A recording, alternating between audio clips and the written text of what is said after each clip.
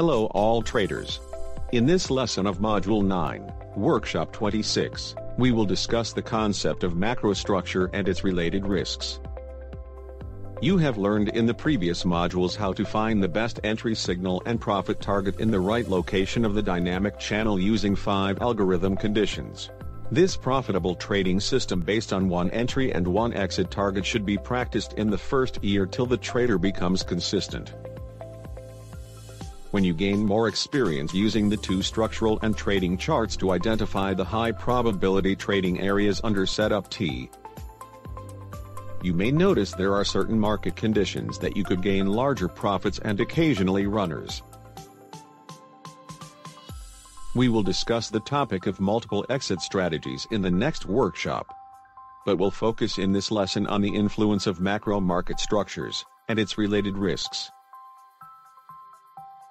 Due to the fractal nature of the price, there are always market players with larger positions and profit expectations in the macrostructural higher time frames than your current structural chart.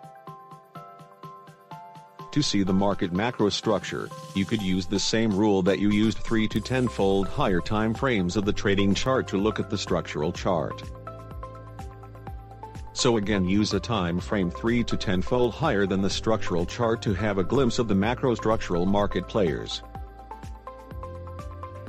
The dynamic channel of the macrostructure will have 3 possible patterns of an uptrend, downtrend, or sideways. And when these 3 macrostructure patterns are combined with the 2 structural and trading chart patterns, it can provide 27 possibilities. From all of these, 21 combinations are high risk and should not be traded. They will be filtered using the trading and structure charts as they do not pass the high probability trading area requirements based on the first 3 algorithms. The 6 other tradable scenarios can be categorized based on the macrostructure into the 3 risk categories of very low risk, and medium risk. Under the very low risk category, the macrostructure chart pattern could be an uptrend and the structural and trading chart pattern also shows an uptrend.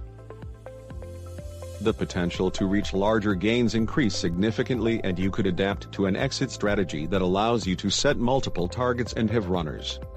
You may see more high probability trading areas and have opportunities to add to contracts. Also under the very low risk category, the macrostructure chart pattern could be a downtrend and the structural and trading chart also shows downtrend patterns. Again, the potential to reach larger gains increase significantly and you could adapt to an exit strategy that allows you to set multiple targets and have runners. You may see more high probability trading areas and have opportunities to add to contracts. Under the low risk category, the macrostructure chart pattern could be sideways and the structural and trading charts are aligned in an uptrend or downtrend patterns. The potential to reach medium gains exists if the range of macrostructure sideways channels is wide enough to present tradable swings and you take position in the middle of the channel area. In this case, you could adapt to an exit strategy that allows you to set a limited number of targets, and with low expectations to catch runners. So only trade in the middle area of the wide range sideways patterns.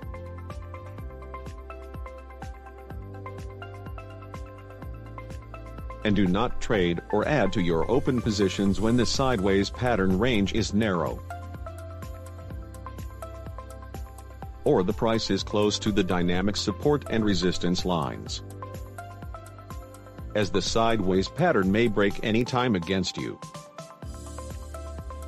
Under the medium risk category, the macrostructure chart shows an uptrend pattern but the structural and trading chart show downtrend patterns.